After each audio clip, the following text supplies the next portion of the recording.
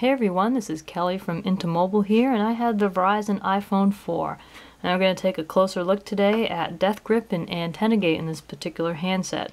Now if you notice here, I'm on Verizon 3G coverage. I have sometimes I get 2 to 3 bars on average in this area. Overall the connection is decent. We're going to run a speed test just so you can get an idea of what type of download speeds I get in my area. Right now I got latency of about 123 milliseconds, and I got download speeds of about 1800 kilobits per second. That is, many of you will probably point out, a lot slower than AT&T, but that's about on average what I get on Verizon Wireless. I'm happy with its performance. You know, I can stream video, download video. It's just fine. It's what I've seen on the Droid X and other handsets when I've had them. We're done with this test. You can see we got average download speeds of 1800, average upload speeds of about 256, and a latency of 123 milliseconds. Now if you notice during this test I'm holding my handset kind of funny. I kind of have it cradled in my hands. It's not very secure. Somebody walked by or bumped me and I could send it flying. Normally I like to hold my handset like this. You know, it's an iPhone 4. It has glass on the back, glass on the front. You want to hold it securely. You don't want to have it kind of loosely in your hands. I hold it normally like this. Now if you look, I'm not death gripping it. I'm not holding it tightly. I'm not trying to strangle the handset. I just got it casually sitting in my hand. When I first got the phone, I noticed I'd start off at 2 to 3 bars. I'd spend some time going through my settings and kind of playing around with the phone. After about a minute or two, I noticed I had dropped down to 1 bar. I was really surprised that holding the phone in such a casual manner would have such a great effect on the signal strength.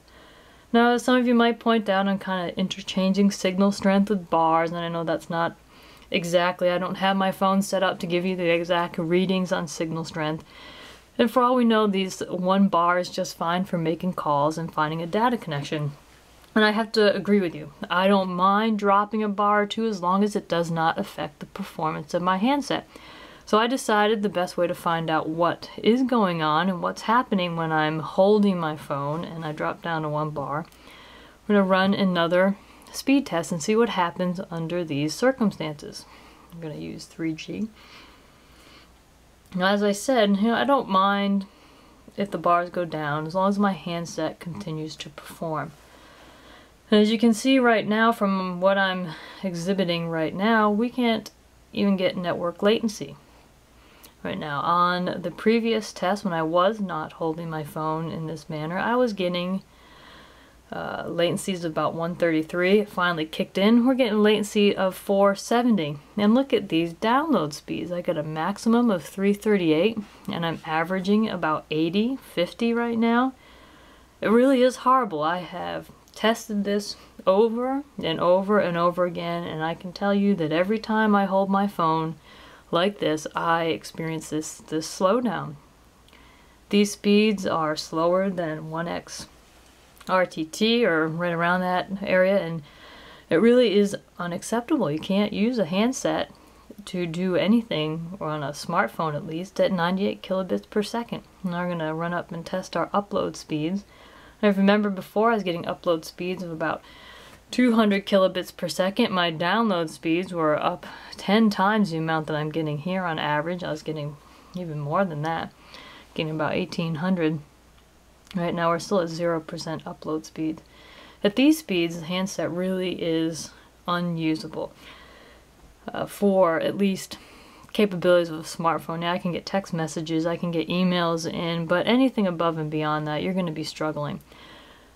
And what I find most interesting about this is how I'm holding my phone. I'm holding it like anybody would. Any Verizon customer that's not aware of antenna gate would not realize what's going on. They would be holding their phone, they'd be using it, and they can't browse web pages because they'd be loading so slow. They can't watch YouTube videos, and they'd either blame it on Verizon, or rightly they blame it on the handset, and they'd be frustrated with it, when all they really need to do is put a case on it. They've shown with the GSM version that as soon as you put a case on it, you prevent that contact to the side, that it'll take care of this problem. So Verizon customers, please be warned, if you're experiencing poor performance of your handset, throw a case on it and see if that makes a difference. Now I'm going to stop right here because I'm still at 0% upload speed. I can't even get out right now because of how I'm holding my phone. While we're doing this, if speed test doesn't mind, I'm going to change the grip on my phone and let's just see what happens. I'm not going to hold that bottom corner. I find that corner in particular. Now look, I'm up to three bars already once I've let go of my handset. I find that this area in the bottom in particular is what's causing the problem. You can hold the phone in any orientation as long as you have that little antenna covered, you're going to experience problems with your handset. Now it won't even connect. That's 4 kicks. Just try it again here. Now that I'm holding my phone, and look at that. 1600, latency of 138, all because of the way I'm holding my phone. It really is amazing.